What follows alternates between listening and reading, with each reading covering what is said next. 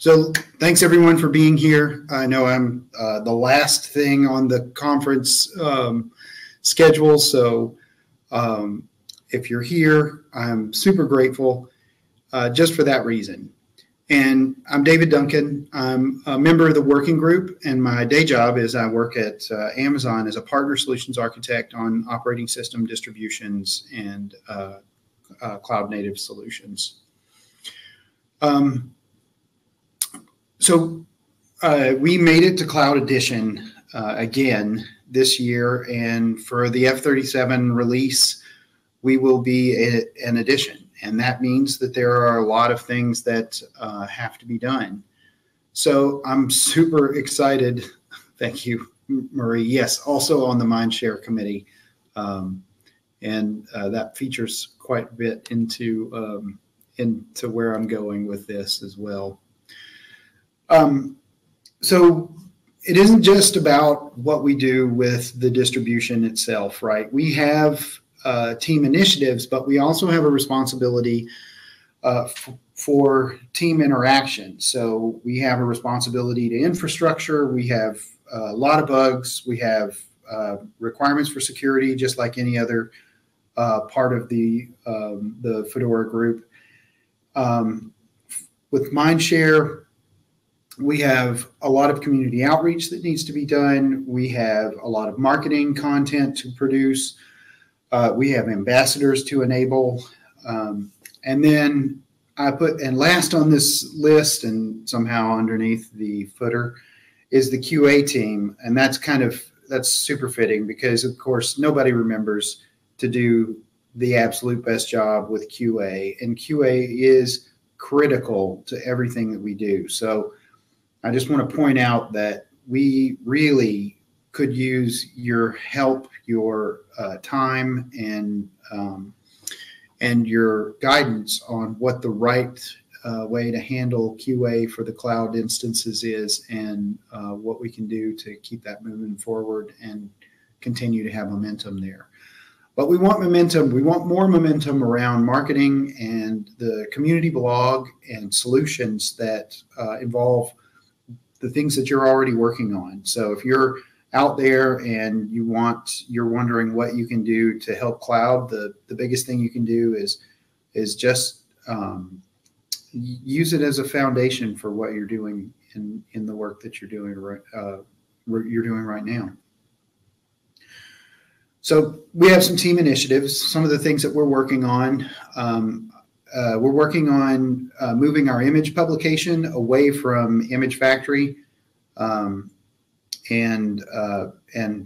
we're moving it towards MASH, and we're moving the build process to Kiwi. And you may wonder why we're doing that over some of the things that are more common, OS build in particular. And one of the reasons for that is because we are using Btrfs as our foundation, our file system. And with Btrfs as a file system, we don't have proper support in OS build. If that becomes, if that becomes functional, we'll look at what we need to do to integrate there as well. We want to move our documents from the wiki to Fedora Docs. We think that there's a momentum there for all of us, and so we want to make sure that what we're doing is consistent with what everyone else is doing, and we think that, just generally, it's a better fit, easier to discover, easier to use. But we need more documentation, and I'll get into a little bit more from there. So we're also working on including 35 and up into the Azure community. So we're working on building out the images, and then the upload process will be included through MASH on to the Azure community. I hope most of you or many of you got an opportunity to see the conversation yesterday around the Azure community and the community marketplace. pretty exciting stuff. So a lot of people think that what we're working on is just the cloud-based edition, right? And we really think that that's true. We are, we do strive to have to continue to bring the cloud-based image to the community, but we don't think that it stops there, right? I mean, the cloud-based image is just sort of foundational to what it is that we think that we're developing here and we're working on ensuring. One of those things is platform strategy, and I'll get into that a little bit more. But a lot of the public clouds have their own configurations, their own requirements for how the communications with the metadata occurs and how the communications with applications that use specific APIs is handled inside of the OS.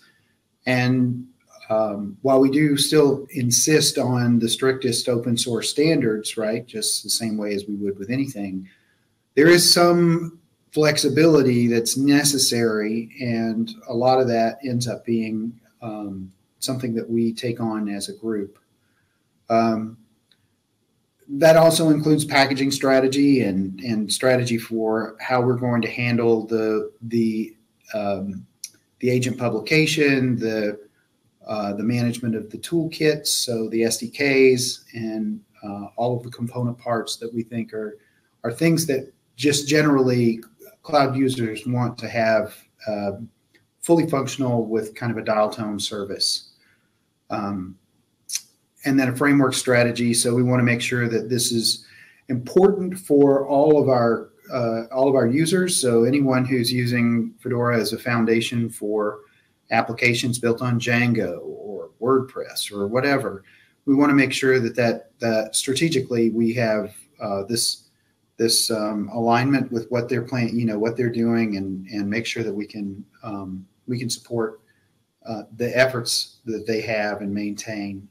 Especially because we feel like this is the first place they have, we want this to be the first place that they go when they decide they want to experiment or determine what it is that they do next. And then Vagrant Solutions, we're still supporting the Vagrant Solutions. We need more help with VirtualBox and VirtualBox testing. So if you're a VirtualBox user, we'd love to hear from you. And if you're using Arch64, the Vagrant Solutions on Arch64 are starting to be something that we want to keep, we want to accelerate availability for. And then there is some discussion around resurrecting the AWS or Amazon provider. And we're looking into making sure that we can do that. And then we want to continue to build out support for solutions. We want to, one of the first things that I've been working on around that is trying to make sure that I can, trying to create a Neuro Fedora cloud image so that we have a cloud image that is ready for GPU use for bigger jobs. And that's just a prototype. We've looked at that and we think that it could be a very good container-based solution, and that a container-based solution would service both the requirements of the standard cloud image and also the Fedora CoreOS images. So we can do both at the same time. So we want to make sure that we have as much overlap there as we possibly can. And then we also want to make some instances that can be integrated with cloud IDEs. The one that I was looking at specifically was Cloud9. Cloud9 on Amazon comes with the ability to leverage Ubuntu and Amazon Linux out of the box, but then there's nothing stopping us from being able to create an image that is effectively fully functional in Fedora. I'm going to stop just for a second and look at what's going on over here. So we're obviously building and deploying images. We want this the integration of MASH with Koji.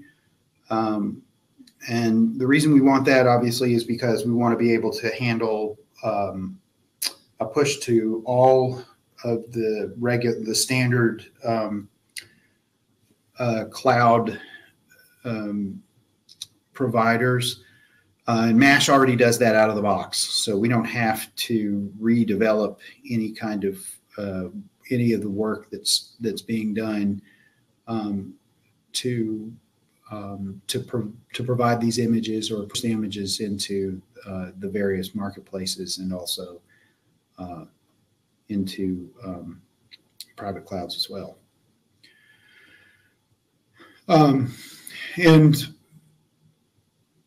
We have some policy-based requirements around the modifications that we're doing, and we're trying to keep track of those and ensure that they're happening in a way that is consistent with the expectations of the council and the engineering committee.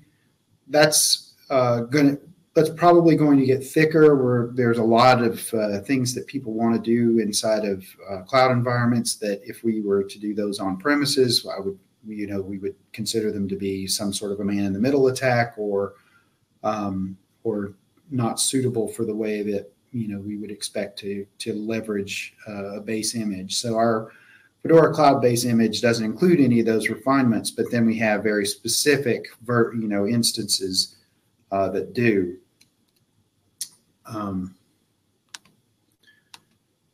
So when you look at the Fedora Cloud base, you'll see there's two architectures that we're producing in the environment that we have, and then our friends at Red Hat are producing one for the S390. So we try to support them as much as possible. And then, just like I was saying, we were trying to create these customized cloud images and then maintain that the policy exceptions for each one of them, so that people can know that there are specific requirements for each one of the images here. So there's Google has a guest agent, and similarly Azure has a VM agent, and those are being used in the GCP image, and then now our new Fedora for Azure image. And that Azure image is coming any day. We're working hard to make sure that happens. But there's going to be more, and we expect there will be many more, just because we start to see a few more purpose-built configurations or configurations that are meant to achieve specific types of solutions. So ones that are being used with VDI or leveraged for, like I said, the IDE or something of that nature. And we want to make sure that those are tied back into our development process. And also there's a good catalog of what's included, so we know when and exactly why to include those in, say, security events or in package update requirements or any kind of escalation that's necessary for making sure that we have what we need, where everybody has what they need.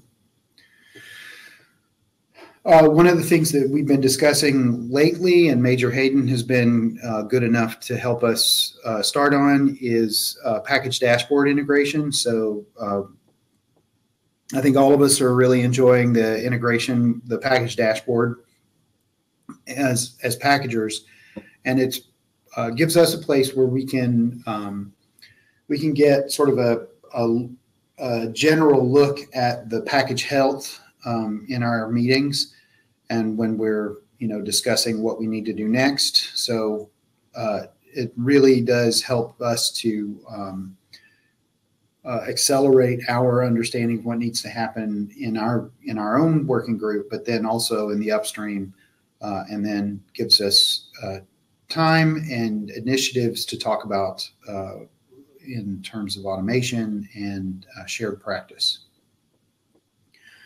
Some of the ones that we've been looking at are the AWS CLI v2, which is we're working on right now, and we'd like to invite some of the package maintainers who are working on agents themselves to manage and maintain those in the context of the clouds, the Cloud Edition working group. And then some others, highly specialized agents like the Hibernate agent, which is beneficial when you're creating workloads that can benefit from hibernation and power management in the cloud. So like I said, we need a lot of help when it comes to the Fedora QA and release readiness. Sumantro has been, heaven sent in many ways for us, and Adam has been fantastic for giving us guidance where we needed it.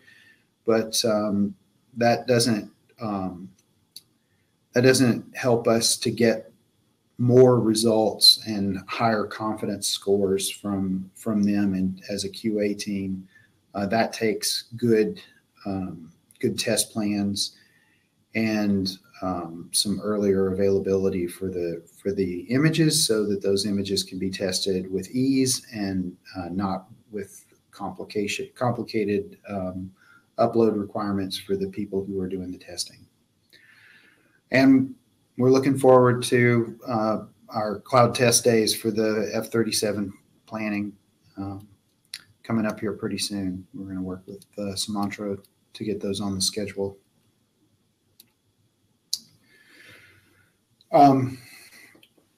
So we also need to work with the marketing and enablement team, or marketing team, and focus some of our efforts around enablement.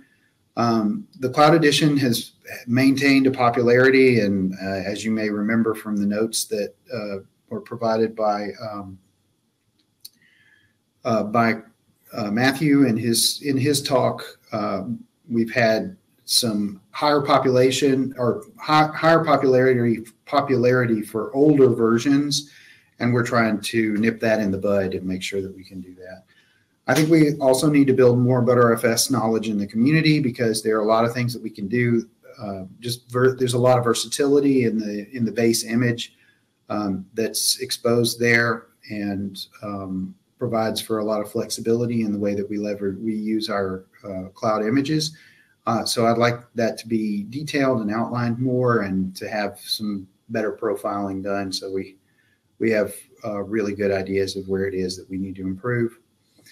And we need blog posts. If you've got a solution that's based around cloud images, or you've got a unique way of working with them, or you think there's something that's underutilized, we'd certainly love to see content that was related to that, and look forward to talking to you about it if you have ideas. And we need better getting started documentation. We don't have really any good getting started documentation on the Cloud Edition. And so we feel like that's something that would be super beneficial. And we just want to focus, on ease of operation and ease of use, and the ability to leverage this in the solutions that you have already in place. And with that, I'll take questions and tell you again that we're super grateful that you came and were a part of this this last, this final session. And thanks, Isabella. I'm super glad to hear that the marketing team is happy to help. We want to create some content and make sure that we're taking care of that. I think that's an important part of what we as a team can do, is to provide you with that enablement. And thanks, Neil, for the links. I do have a link for the presentation. I just published it, but I'll happily send it over to you, Isabella. So, Alexandra, I think where can one read more about the build system improvements, the MASH and whatnot? There's a few bugs that are out there. There's an issue that are two specific issues, but then I think most of this has been discussed in the notes or in our meetings, and there was some discussion on why we had the plans to use the MASH and why we plan to use Kiwi as a result of that. And then Neil, what's the most pie in the sky thing? The pie in the sky thing for me is to create the same kind of popularity that I see in the public clouds for solution-based alternatives to in tools. Is I'd love to see Fedora fit into that, because our roadmap for the cloud images is predictable and consistent enough and dependable enough that the cloud providers are excited to put it on that list, and we're keeping the consistency that they need in their tools. So that's my pie in the sky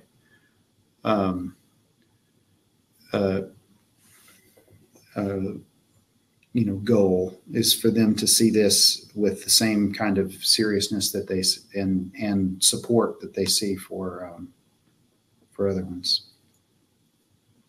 Oh, thanks for that link, Neil. Both of them.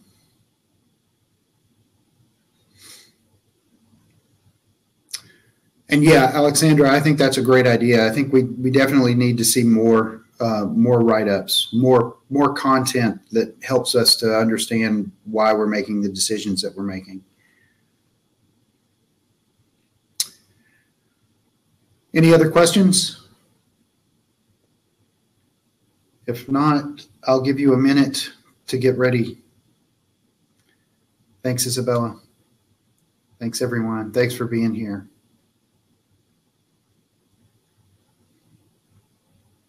All right.